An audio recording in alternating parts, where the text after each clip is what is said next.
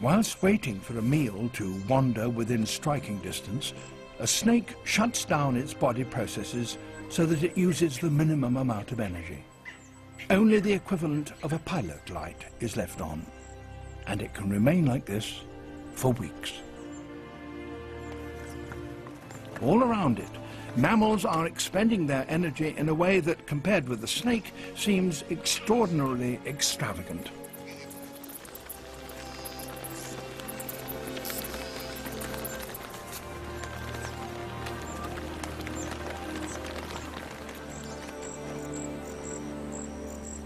But when a snake needs to move fast, it can do so with lightning speed.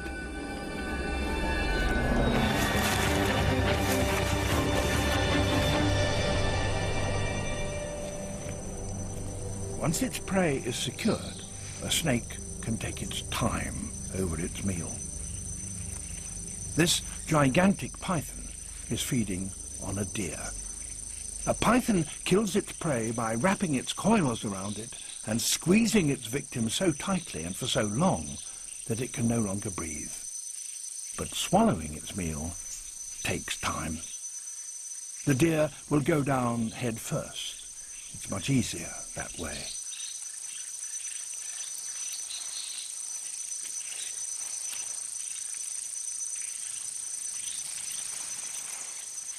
The ligaments connecting the snake's upper and lower jaw are elastic, so that it can engulf the deer's head even though it is much bigger than its own.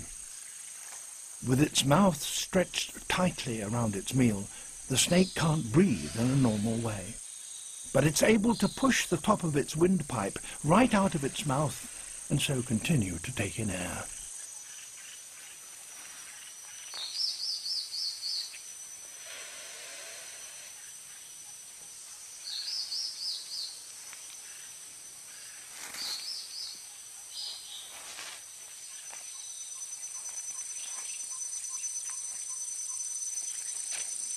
After some hours, all that can be seen of the deer are its hind legs.